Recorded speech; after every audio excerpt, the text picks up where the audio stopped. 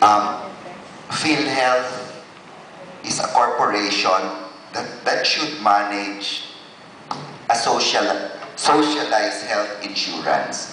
What do you mean by socialized health insurance? It should provide medical services to all the population who are sick, elderly, patients, persons with disabilities, and especially the indigents. And we wanted to achieve a greater coverage for the entire population with a minimum package of health benefits. So in the end, it's a community spirit. Yes, because sometimes we hear na bakit kami hindi naman kasali dyan, bakit yung iba kasali. You should look at it as a pool. Actually, it's a pool for the population. So how do we achieve these guiding principles? So today, I think you started early on about membership, principles of the benefits, the collections, and later on they will explain the no balance billing. What is the no balance billing? Actually, we have a policy for the indigents. There are two policies for the indigents, which is the no balance billing and the primary care benefits. What are these? When an indigent enters the hospital, they should not pay. And this is offered to government hospitals. When you say government hospitals, these are the DOH hospitals, DOH retained hospitals, and the local government units hospitals. They are required not to charge an indigent more than what they should pay. And we offer the primary care packages for them. Ito ho yung sinabi na in their lifetime, they can see a doctor. So, we monitored rural health units, empowered them to give free checkups, including a complete blood test, urinalysis, chest x-ray, pap smear, no? Yeah, a pap smear, para naman ho, in their lifetime, nakakita naman sila ng doktor at nagpa-check up rin sila.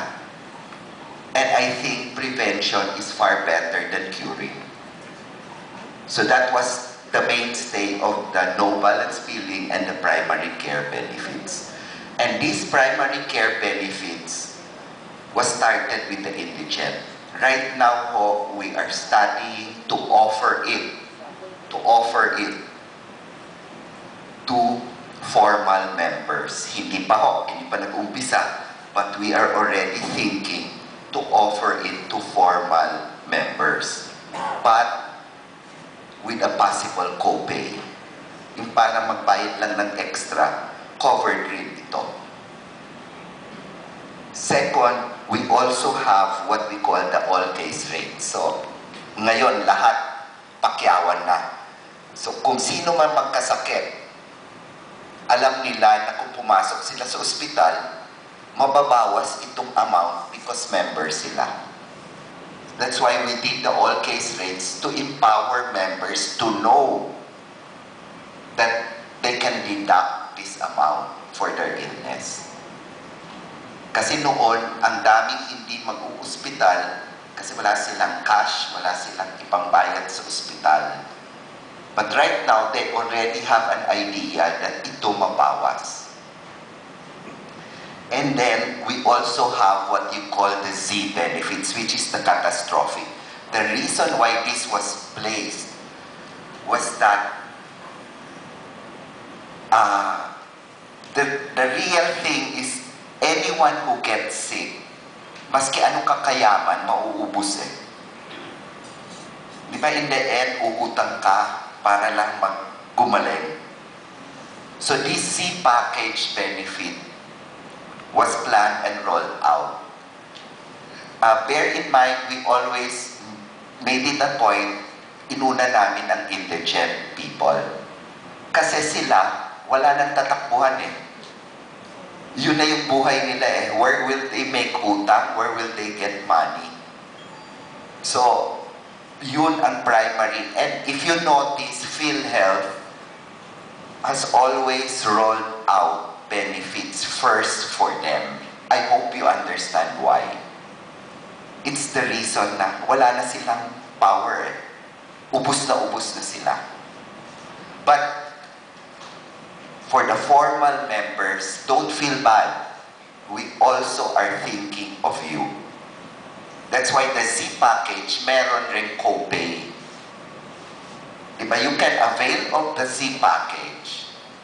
Magdagdag ka lang. So the Z package for the poor, if it is a bypass surgery, 500,000 paid for. Everything is paid for. Kung sa formal members naman, pwede magsingil ang ospital, 1 million, 500 babayaran ng PhilHealth. 500 na lang babayaran mo. But not necessarily ubusin mo yung 1 million. You can haggle with the hospital. Pwede maging 750, so 250 na lang. So what we are trying to do is empower members to use health services. So now, enjoy your lunch, and then if you have more questions later on,